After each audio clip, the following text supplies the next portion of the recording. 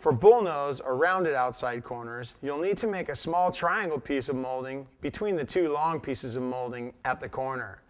This means you'll need to make 4 miter cuts instead of 2.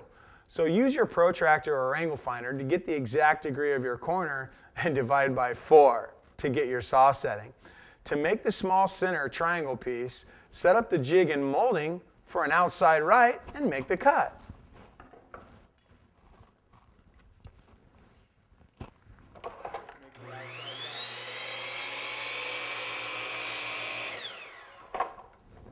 Then leave the jig where it is and flip the molding over on its back.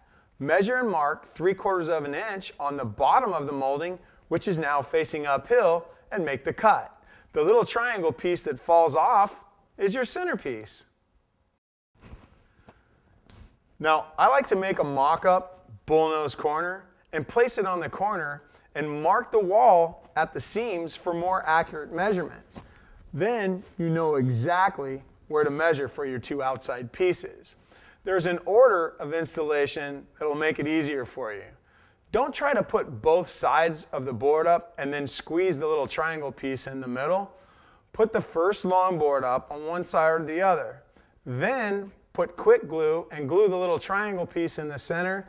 Then measure to that piece, measure, mark, and cut your 3rd piece to install it. There's an order of installation that'll make it easier for you. Don't put both long boards up and then come back and try to squeeze the little triangle piece in the middle.